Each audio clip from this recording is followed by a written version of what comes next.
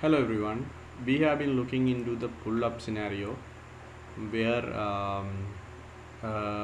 initial state of a pin is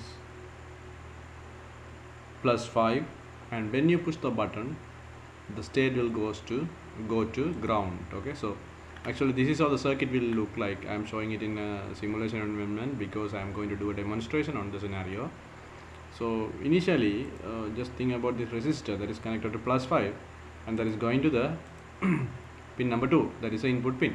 So initially, since there is no current is running, so +5 will be the pin's value. That means high will be the value, or in other words 1 will be the value. High, 1, +5 volt, all are same, right?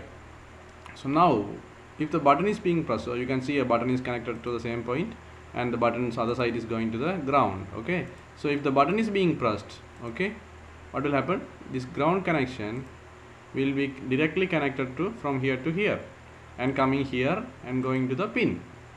So then this side will be +5, this side will be ground, and the resistor will handle the voltage difference, and obviously the pin will move to ground or 0 or low. Okay, so in the pull-up scenario, if the button is not pressed, the value is high, and if the button is pressed, the value will become low. Excuse me guys, so you know that, right? So as I said, okay, I asked you, okay, everything is fine in text. Pin mode 2 is input because that is the digital input pin. I'm connecting an LED pin mode 7, we are good, and we have a serial begin, we don't need it, so I am removing it. And in the white loop we read the value, right? We read the pin number 2 and assign it to X, okay, because we have already said X.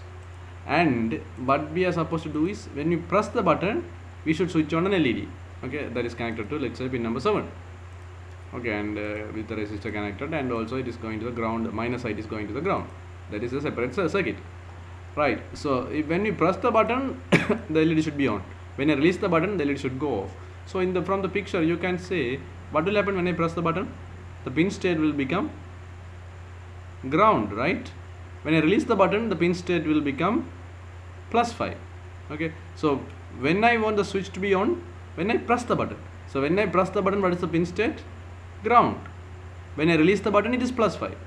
Okay, so only when I press the button, I want it to be switched on. So when the pin is ground state or low or 0, I want the LED to switch on. Okay, let's check it out. So LED switch on means LED is to the pin number 7. You can see it here. Okay, what is happening here? Okay, LED is connected to the pin number 7 through a resistor. That's nice. Oh, how can I bring it down? I don't know. Is there a way to, I don't know, man. Okay, let's keep it this way. This is fine. I'm seeing if there is a cursor so that I can bring this thing down or up, but it looks like I'm not seeing anything. Okay, so maybe there's something. Okay, let's keep it this way. Right, so when the button is pressed, 0. Okay, when the button is pressed, that means pin state is 0 or ground, LED should be on. Okay, that is connected to pin number 7. So let's see. So X is the input value, so X is 0, LED should be on, right? So here what is happening? X is 1, we are checking. Okay, 1 means what? The button is not pressed, initial state. Okay, so that state I have written the LED to be on. See, digital write 7 high, so this is wrong. When the button is pressed only, LED should be high. So button is pressed means what? X is equal to 0. Okay, because you know this, right? When you press the button, the input will become 0. Then only I want the LED to be on. So I have to change the if condition and making the condition check to be 0. That means the button is pressed. X is 0. Digital write LED, digital write 7 high. Then else. Else mean what? X is 1. There's no other way. Okay. Else mean what? X is 1. Because X can take only 2 scenarios because it is digital input. It can go for either 0 or 1. So if the if condition is checking 0, the else will obviously have the 1 or nothing else. So 1 mean what? The button is not pressed or button is released. So at that time we want the LED to be switched off. So it is low here. Okay. So this is totally fine. But when it comes to pull down, it should be the other way around, right? The condition check. Right. You understand that? X excuse me guys. So the void loop is repeating, so nothing is wrong. So I hope you understood the code. So I will quickly compile and I will do a quick demonstration. So I hope you understood the scenario, right, what I was explaining. I'm not getting deep into this because I have been explaining this kind of scenarios for now, since for so many videos up to now. So I'm not I'm sorry guys, repeating everything again and again. That may make you a little bit bored sometimes. Okay, so let it compile. Okay, done, compiling is finished. So I'm copying the code and I'm pasting it in the simulation environment.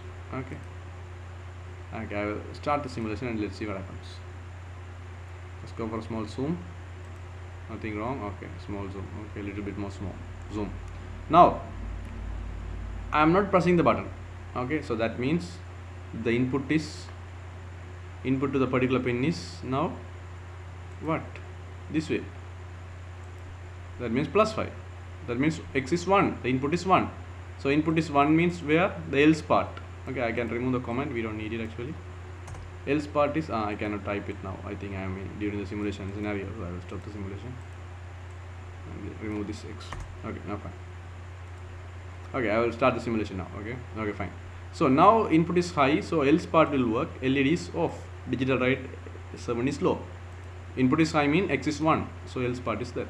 X is 0 only will be the if part. That means switching on. Input is low, that means the button is pressed and switch on is going to happen. Okay, so let's see. So I'm going to switch on the button. If you want, I can zoom it a little bit and see I have switched on. So when I press the button, now I am keep pressing it. I didn't remove the mouse cursor I didn't release the mouse cursor yet. I'm still pressing the mouse cursor. That means still the button is being pressed. I didn't take my hand off. That means low or 0 is going to the pin number 2. So according to the if condition that you can see in the line number 11, LED is on. Now I will release the button. Then what will happen? This 0 connection is not there. The resistor connection, that means through 5 voltage, will be going to pin number 2. That means X will become 5 voltage. That means X will become high. So X is the input. X will become 1. So 1 means the line number 14, there is an else condition that is checking any value that is except 0. So else condition will be getting into that. Else condition will be implemented and LED will be off because I have written digital write 7 low. So I will remove it now. Okay, I have taken my hand off. You can see the LED is going off. It is happening a little slowly, I think because of the simulation environment. But in real life, when you are pressing and taking your hand off, immediately you will see the output.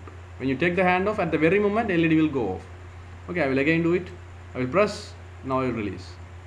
See this? I will press, I will release. I will press, LED is on. Release, LED goes off. See? Press, LED is on. Release, LED goes off. So I can even go for a more zoom, but I don't think I can see the LED here. Oh, I don't know what is happening here. Okay, I think this is okay. LED is visible now. Now I am pressing, LED is on. You can notice the LED, right, even though it is half. I am removing my hand, LED is going off. Maybe it is slow, but it is going off. In the real life, it will immediately go off. Don't worry. Pressing, on, releasing, off. Pressing, on, releasing, off. It's a little bit slow. But you should create the same environment in the real, same circuit in the real environment with the real push button and the resistors and LED, and you will see immediately everything is working fine.